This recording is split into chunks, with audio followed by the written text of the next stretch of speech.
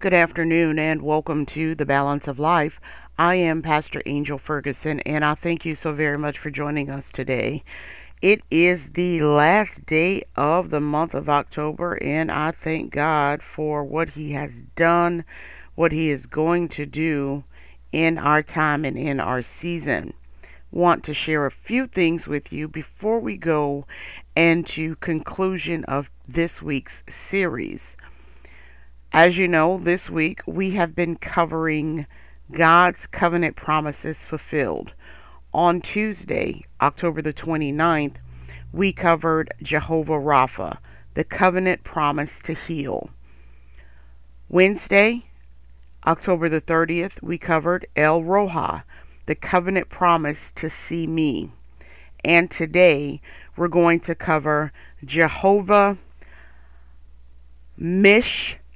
Kadim,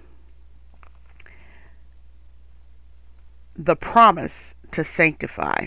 So excited about that.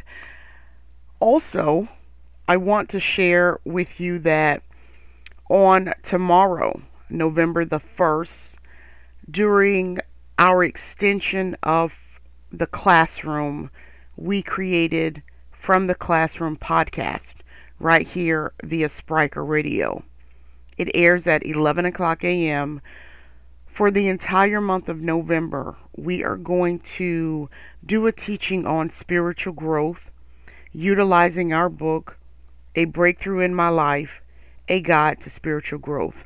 Once again, for the month of November, via From the Podcast, the Classroom. We have From the Classroom podcast, in which we're going to share with you spiritual growth, and we will utilize our book, A Breakthrough in My Life, A Guide to Spiritual Maturity. On Mondays, from October the 28th through November the 28th, on Monday nights at 7 o'clock p.m., we will share from our Podbean podcast. So that's another platform, from our book, Sounding the Alarm, a biblical teaching of the mantleship of the prophet. That's 7 o'clock p.m. on Mondays via Podbean. This information has been added to our website as well as to the Facebook page for The Balance of Life.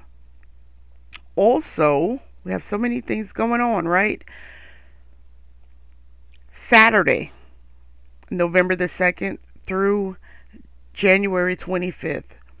On Saturday mornings at 11 o'clock a.m., we will be in our virtual classroom.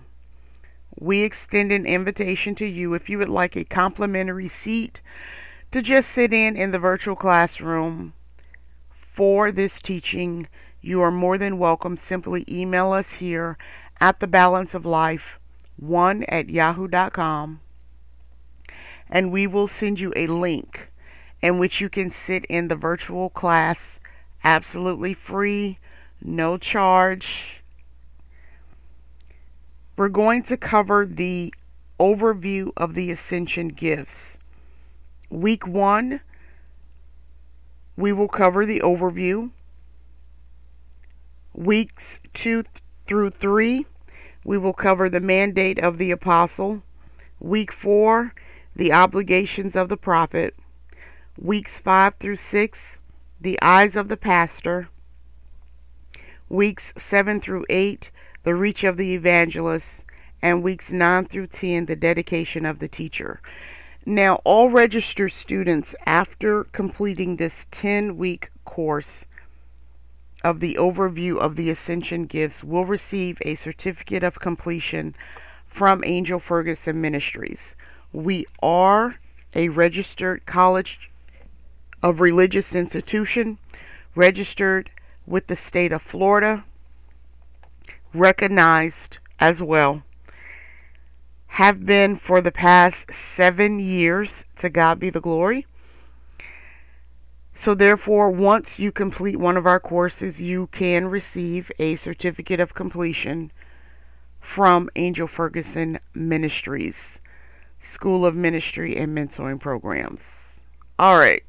Wanted to get that out of the way, and I will mention them again because I don't want you to miss out on those opportunities. So what we're covering today is Jehovah Mikadishim, and I please forgive me if I mispronounce that. It means the Lord who sanctifies. This is one of the covenant promises to us from God. God sets us apart as a chosen people, a royal priesthood, holy unto God, a people of his own. He cleanses our sin and helps us mature. That is an awesome covenant promise. Let's look at that. Helping us to mature. Do you know how important that is? How precious that is? How it demonstrates God's loving kindness towards us? That he wants to help us mature, that we're not out here all by ourselves. We're not all alone. But in fact, he gives us help. And that help is demonstrated where Jesus said, if you love me, keep my commandments, and I will pray the Father, and he will send you another comforter. That is the help that we have. We have the written, holy, inspired word given to us as a record, as counsel, as wisdom.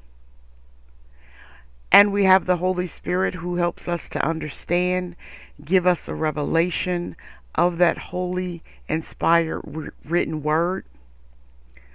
Not only that, the Holy Spirit guides us and gives us dunamis power to do the work of the Lord.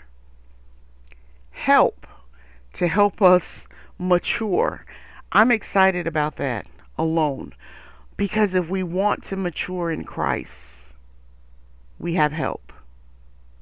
And the reality is, not everyone wants to mature. Some people want to remain as babes. In this walk, you have to want to grow. You have to want to mature.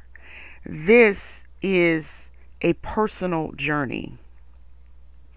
And each and every one of us must become intentional in this journey. On last night, as teaching Bible study, and I thank God for each and every one of you who were able to tune in to Wednesday night's Bible study with Faith Outreach Deliverance Church, Bridgeton, New Jersey, where the overseer is Apostle Roma D. Allen Sr., and the pastor is Dr. Lillian C. Allen. Last night, the teaching was building my relationship with God through Jesus Christ. And at that time, I did express it is very personal. This is your relationship. And to know that we serve a God, we have a God, a Father which is in heaven, that wants us to mature in him. He wants us to grow up. So therefore, yes, the Word of God does bring chastisement. It rebukes us. It corrects us. It reproves us. It shapes us and it molds us for the Master's use. Not only that, as being the God who sanctifies, what he does, and I know I started from the bottom, but let's go up. He cleanses our sins. How does that happen? But by the Word of God. You're cleansed through the Word. Sanctified through the Word. He sets us apart. Those who are called by his name. who would humble themselves, pray and seek his face, and turn from their wicked ways. These are the individuals who belong to the Lord God. Those who have believed in their heart by faith and confess with their mouth that Jesus is Lord are the ones who belong to him. Those who walk by faith, those who are obedient. He speaks a word in Deuteronomy 28 that says, if you love me, okay, if you would hearken to the voice of the Lord your God. To love him is by demonstration of keeping his commandments.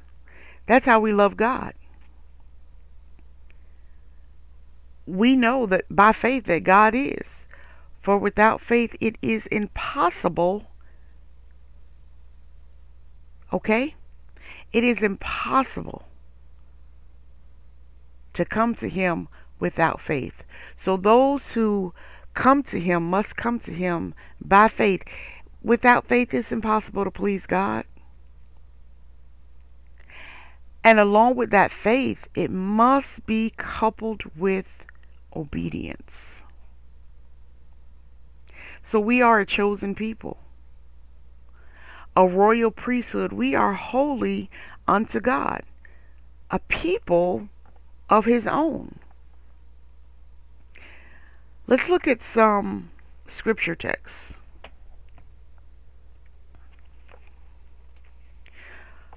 Over in Exodus, the 31st chapter.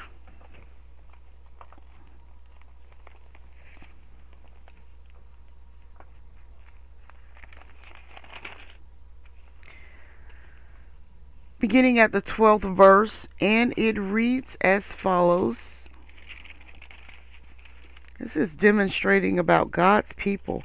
You know, one thing is that being set aside, we learn how to be God's people. This is a learning way.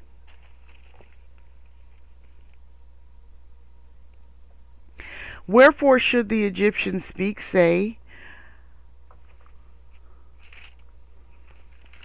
this is talking about God's chosen people. And the Lord spake unto Moses, saying, speak thou also unto the children of Israel, saying, verily my Sabbaths ye shall keep, for it is a sign between me and you throughout your generations, that ye may know that I am the Lord that doeth sanctify you. So this is something that we have to know. Ye shall keep the Sabbath therefore, for it is holy unto you. Everyone defieth it shall surely be. Listen, the death that they're talking about, this is a spiritual death. When we don't keep the commandments of God over a period of time, we begin to experience a spiritual decline. And then we could become spiritually dead, meaning there is no spirit of life. That's why the relationship has to become intentional. I talked about relationships to such a defining point last night of comparing it in the natural and the spiritual. If you don't put anything in, you don't get anything out. So here, where God is speaking to his chosen people, during this particular passage, he's talking to Moses to talk to the nation. They went in as a people. They came out as a nation of people. Even those who were not of the Israelite descent, some still came out of Egypt with them. A nation. And God is telling them about his Sabbath day. Let's read that again.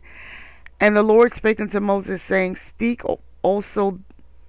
Speak thou also unto the children of Israel, saying, Verily my Sabbaths ye shall keep, for it is a sign between me and you throughout your generations. That was their covenant that they had to keep. What about the covenant that you have with God, that you have to keep? As you uphold your end of the covenant, it demonstrates that you belong to God. I have a covenant. The beginning of that covenant is my faith in Jesus Christ. That is the start of your covenant. That by faith, you believe by faith that God so loved the world that he gave his only begotten Son, that whosoever believeth in him should not perish but have everlasting life. That is the beginning of your covenant. And there is a lot that God presents to us in this covenant. Our job is the faith portion, the obedience, the humility, trusting him in his word, because that is what we live by. Also, let's take a look at 1 Peter.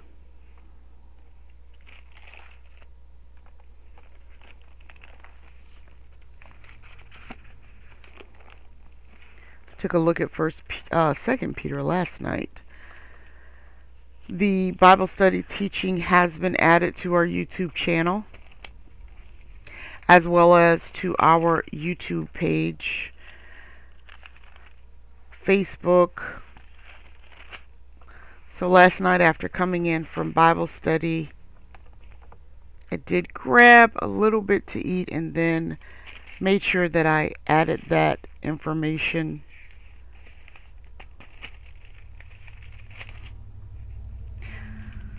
First Peter, first chapter, 15th.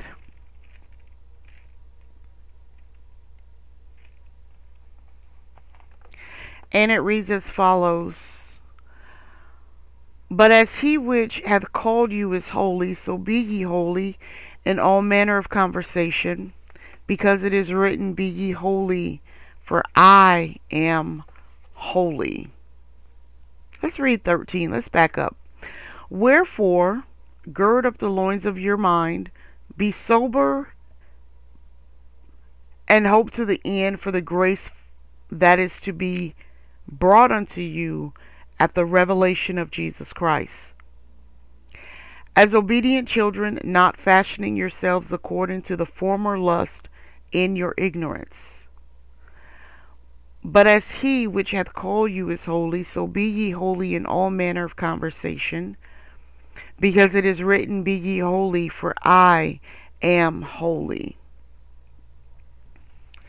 And so where it encourages us here in the Word that once we come to Christ Jesus, we are new in him. Over in Romans 12, it says, Be ye transformed by the renewing of your mind. How do we do that? Through the Word of God. We are transformed. Our minds become anew. We consider the ways of God. In all actuality, as he said, listen, you are of a royal priesthood. Do you not know that we really should study about what that means? What is a royal priesthood? How am I royal? What does royal mean? Help me to understand that, Father God. Help me to know and help me to demonstrate my royal priesthood. Because I can't do it without you.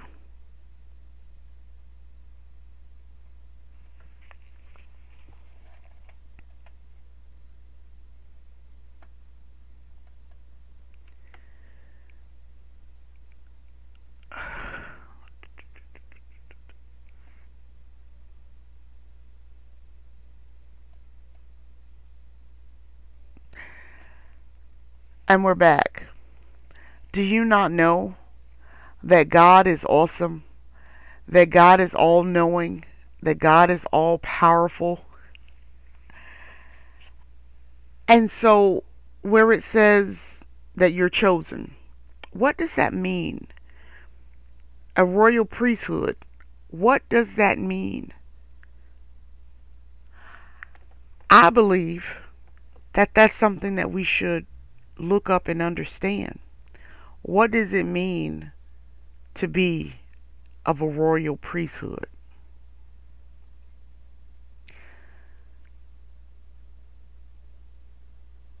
If we don't know, how can we live that way? So I think that sometimes in the Word of God, when we come across things, listen, pull out your dictionary. Pull out your thesaurus, pull out your resource books, and ask the Holy Spirit to help you with understanding what God expects of us. Because we're set aside, which means in God, we put aside our former lust, our old nature. And with the help of the Holy Spirit, because remember, we have help to mature. We are fashioned. We are groomed with the way that we carry ourselves, with our conversations, yes. Our whole demeanor changes. It doesn't say that to act better or superior to anyone, but our language changes, which means if we once had a filthy mouth, we no longer have a filthy mouth. If we once spoke of a lot of doubt and negativity, now we no longer speak of doubt and negativity, but we speak of positive. We speak of good spiritual life. So therefore, do you see how we are changed? We are transformed.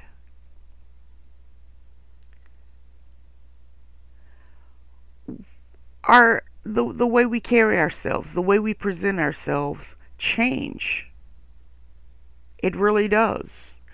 Because not only are we of a royal priesthood of a holy nation, we are now ambassadors of Christ. And we must represent him at a certain way. So let's look up the words. I encourage you, look up these words and familiarize yourself, excuse me, and allow the Holy Spirit to lead and guide you. When we look at the word Jehovah Mishkadem, we have been set apart, made holy, and redeemed by the blood of Jesus Christ. Therefore, we are to continue to live our lives holy and pleasing unto God.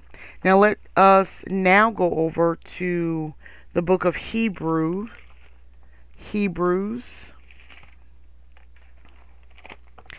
I find it very, very interesting on how we are to make sure that we pronunciate the books of the Bible correctly.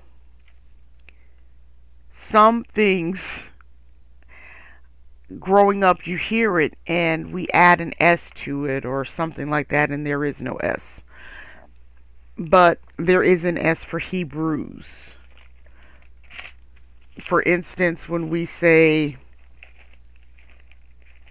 I believe it's Matthew. Growing up, I always heard Matthews, and it's not Matthews, it's the book of Matthew. So I try to be conscious of that. Over in Hebrews, the 13th chapter,